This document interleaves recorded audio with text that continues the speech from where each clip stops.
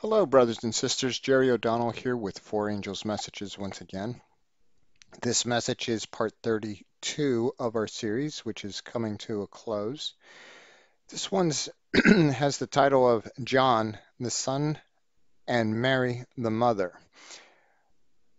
Before we get into the message, let's take a moment in prayer.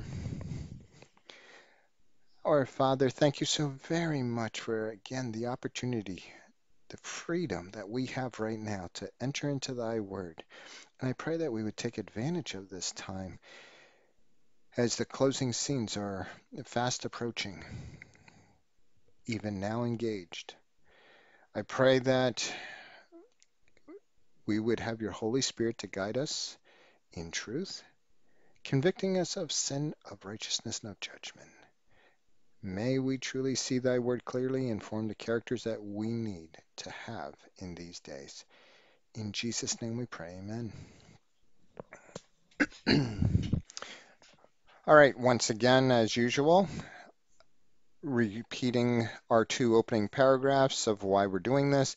The Desire of Ages, page 83, paragraph 4 states, "It would be well for us to spend a thoughtful hour each day in contemplation of the life of Christ. We should take it point by point and let the imagination grasp each scene, especially the closing ones. As we thus dwell upon his great sacrifice for us, our confidence in him will be more constant. Our love will be quickened, and we shall be more deeply imbued with his Spirit. If we would be saved at last, we must learn the lesson of penitence and humiliation at the foot of the cross."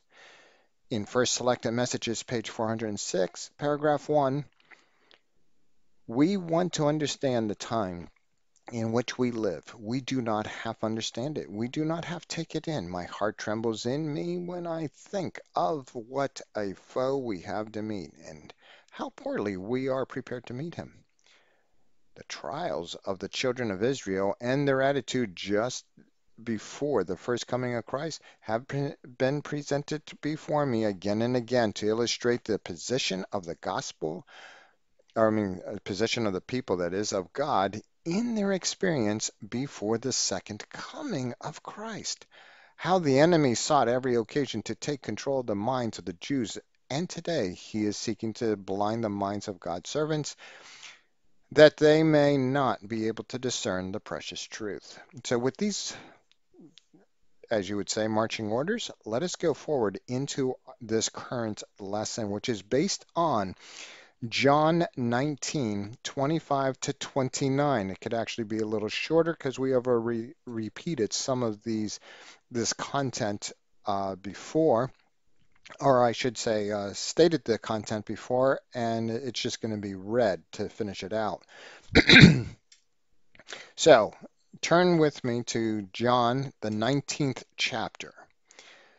Starting in verse 25, we read, "Now there stood by the cross of Jesus his mother and his mother's sister, Mary, the wife of Cleopas, and Mary Magdalene. When Jesus therefore saw his mother and the disciples standing by, whom he loved, he saith unto his mother," now before I say what that is, here in verse 26, where it says, without saying this is John, he describes himself of whom Jesus loved. And a lot of people think that this is the closest disciple that he had, and therefore he's bragging that he's the one that Jesus loved. He didn't love as much as others of the group. Of course, the homosexual community takes this verse and says, see, this shows that there was a homosexual relationship between Jesus and John. The true understanding of this is that John is overwhelmed with being known as the son of thunder and having a change of character, and the patience that Jesus showed John, he is overwhelmed that he could actually be forgiven of his sins, and that God so loved the world that he sent his only begotten Son for us. He is overwhelmed that he would receive such love, that even he himself, how horrible a person he was, can be loved. And that should comfort our souls as well, because there is not a sin that is so dark that cannot be forgiven, and Jesus truly loving us and calling us brother. Now, this is what Jesus said to his mother towards John. Woman, behold thy son. What do you mean? That's not her son. This is a moment in time in which Jesus is trying to still take care of his mother, though he's in a very helpless situation. It's not like he can get down from the cross at this moment in time. She is up there in age. Um, his half brothers and half sisters aren't um, as open to taking care of this woman because this woman, Mary, is not really their mother. So why should they bother? That doesn't mean they didn't have some type of uh, possible uh, feelings for Mary. And who knows, maybe um, Mary did not have as much time to influence the child. Because remember, Joseph was married prior. Evidently, we're assuming that she died. And so Joseph is getting remarried. The children are older in age as compared to Jesus. There's a bit of a distance. And so there's not that close relationship between those adopted children, if you would, stepchildren, towards Mary. Mary did raise Jesus. Um, and therefore, with Joseph being dead, Jesus is concerned about his mother, who will take care of her as she continues to age. And so he is declaring to his mother, please treat John as your son. Then he turns around in John 19:27 and says, then saith he to the disciple, behold thy mother. And he is to take at that point that that means he is to treat Mary as his own mother. We don't know if John's real mother still is around, but this we do know that from that hour, that disciple took her unto his own home because it's very challenging for an aged woman, single, to survive on her own, trying to maintain a home and a lifestyle as it is a male dominant uh, and youthful environment as far as survival. I mean, it's doubtful that women were fishers of uh, going out fishing, that is. Uh, could she have dropped a hook? Yes, but carrying a net? No, she's too frail. Uh, Working in the fields day in and day out, quite challenging for an older woman, if you would. But nonetheless, John is to take her in. Now, after this, in John chapter 19:28, Jesus, knowing that all things were now accomplished, he took care of the last thing he was concerned about, as well as fulfilling everything that he was to fulfill, that everything of his life that was predicted to have happened was done, that the scripture might be fulfilled. So that's the primary thing here of the accomplishment, that every point that the Messiah was to fulfill, it was done. He says, I thirst. Now, in verse 29, there was set a vessel full of vinegar, and they filled the sponge of vinegar and put it upon hyssop and put it to his mouth. And so that's where we're going to leave it at. And we already covered the vinegar part before, and we're not going to worry about that right now. We're focusing on his care to his mother. There he is dying on the cross. The last thing any human, unconverted human, let's put it this way, would ever be thinking, there you are lying in the hospital bed, dying of cancer in excruciating pain. Jesus felt pain. It's, nails through your hands and feet. And after what he went through with the scourging, everything. Um, he's in extreme pain. Um, it's just undescribable. And I just shudder the thought that that's what he went through. I can't imagine such pain. The last thing anybody would be thinking about is the future of anybody. I have witnessed a number of people on their deathbed, including my own dad, father-in-law, and they're just counting down the moments until they take their last breath. They're not thinking. I know my own dad did not, say to me that, you know, Jerry, take care of your mother, being the oldest son, and which I would gladly do. But with that in mind, I'm just trying to share with you that when somebody is at the death place, at the point of death, the last thing you're thinking about is the life of other people, uh, let alone his own mother. But he did.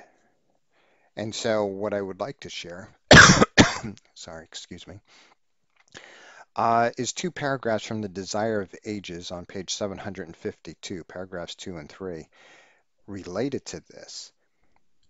And you would think of all the parallels, how I would include this as part of the closing scene, yet it's very important. We'll see. As the eyes of Jesus wandered over the multitude about him, one figure arrested his attention. At the foot of the cross stood his mother, supported by his disciple John. And she's bewailing. She's crushed. She's a person that um, loses a child, which I have, not a grown child, and I've witnessed others that have had an older child that died. It is excruciating. And so she can hardly stand. It's not her age that she can't stand. She's just overwhelmed with grief. She could not endure to remain away from her son. And John, knowing that the end was near, had brought her again to the cross. In his dying hour, Christ remembered his mother, looking into her grief-stricken face, and then upon John he said to her, Woman, behold thy son. Then to John, Behold thy mother. John understood Christ's words and accepted the trust. He at once took Mary to his home and from that hour cared for her tenderly. O pitiful, loving Savior, amid all his physical pain, here we go, and mental anguish, he had a thoughtful care for his mother.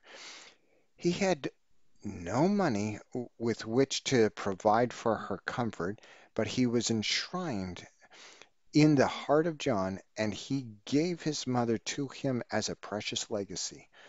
Thus he provided for her that which she most needed, the tender sympathy of one who loved her because she loved Jesus. And in receiving her as a sacred trust, John was receiving a great blessing. She was a constant reminder of his beloved master. The perfect example of Christ's filial love shines forth with undimmed luster from the mist of ages. For nearly 30 years, Jesus, by his daily toil, had helped bear the burdens of the home, and now, even in his last agony, he remembers to provide for his sorrowing widowed mother. The same spirit will be seen in every disciple of our Lord. See, here we go. There's definitely a parallel. Those who follow Christ will feel that it is a part of their religion to respect and provide for their parents from the heart where his love is cherished. Father and mother will never fail of receiving thoughtful care and tender sympathy. Now, at the same time, though we are to have sympathy and care for our parents, of which both of mine died, uh, one in 2017 and the other one at the beginning of this year, both from cancer. Nonetheless, we are told in scriptures that according to Luke 14:26, if any man come to me and hate not his father and mother and wife and children and brethren and sister, yea, and his own life also, he cannot be my disciple. Now, this sounds contradictory.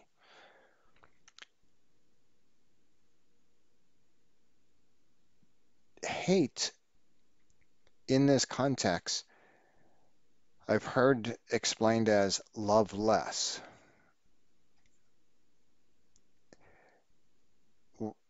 My focus on it is that if any of those hold us back from a relationship of Jesus Christ, we are to hate their efforts and not submit to those.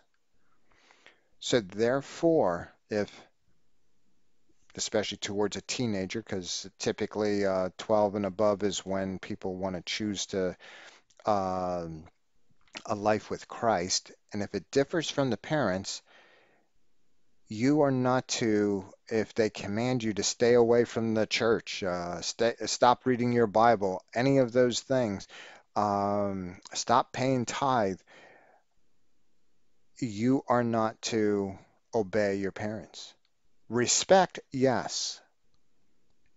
You don't disrespect them in your disagreement with them, but you do not submit to them over God's requirement. Likewise, wife and children draw as well from our duty, and we should not allow that to happen either.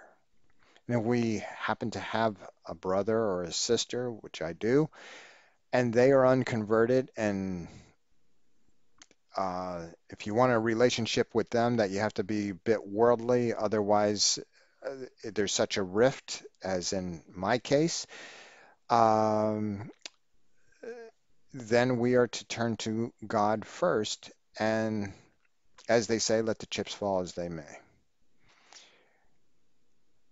If choosing to follow God wrecks your life, so be it. If you want to be a disciple of Christ, we have to shun the distractions of this world. That doesn't mean ignore your responsibilities. But some people say, I'd keep the Sabbath, but, you know, I am scheduled to work to 6 p.m. on Fridays, and, you know, I can't go to my boss and say, hey, can I leave at 3 o'clock or earlier? And if he gives me the ultimatum that you either work to 6 or you're fired, um, I can't be without that job. No excuse whatsoever. No excuse. So there is that in which we struggle with, because especially my mother hated my choice to leave the Catholic Church and become a Seventh-day Adventist. And to the very bitter end, she had that animosity. Right to the point where I think God arranged this situation in which on her dying breath wanted to gather together Christmas Eve, which would have been 2021 at the time, and we did this conversation through texting. Your sister would like to gather together one last time as a family on Christmas Eve. Are you able to make it? Christmas Eve was Friday. I had replied, could we please move it to Saturday night, Christmas Day, instead? And I never got a reply back. The Sabbath was put right before her face once again, because I had to explain that. I said, unfortunately, it's for the meeting, that is, it is the Sabbath, and I am not willing to break the Sabbath for this gathering, because there's going to be alcohol and partying and worldly talk, and we're not supposed to be part of that on the Sabbath. And therefore, I asked. I never got a reply back. And that's the last message between my mother and myself. And then she died January 7th. No further communication for 2 weeks. And that's the last message on my phone. She hated the Seventh-day Adventist Church. And my brother and sister lived in uh, the same city as her and made sure she was taken care of. And I was in constant communication with them, and they gave me daily updates and things like that, and the pronouncement when she died. I, because they were so strict, my brother and sister, with the COVID restrictions and vaccinations and things like that, never ever was able to see my mother. But that doesn't mean I didn't love her. And I wept. I did all that I could physically in trying to encourage her in our conversations when things were definitely looking bleak, that her life was coming to an end. Um, like I said, give words of encouragement. So, under the circumstances you are given, the question is, are you doing your best if your parents are still alive, elderly, and need assisting? Now, with that in mind, I would also add to the parallel now from Adventist Home, page 360, paragraphs 1 through 4. There's small paragraphs here, and then we'll wrap up the message. This section is called Honor Thy Father and Thy Mother. The obligation resting upon children to honor their parents is of a lifelong duration. If the parents are feeble and old, the affection and attention of the children should be bestowed in proportion to the need of father and mother. Nobly decidedly, the children should shape their course of action even if it requires self-denial, so that very thought of anxiety and perplexity may be removed from the minds of their parents. Children should be educated to love and care tenderly for father and mother. Care for them, children, yourselves. For no other hand can do the little acts of kindness with the acceptance that you can do them. Improve your precious opportunity to scatter seeds of kindness. And that's just it. A lot of people throw their parents into a nursing home and wait for the announcement to die.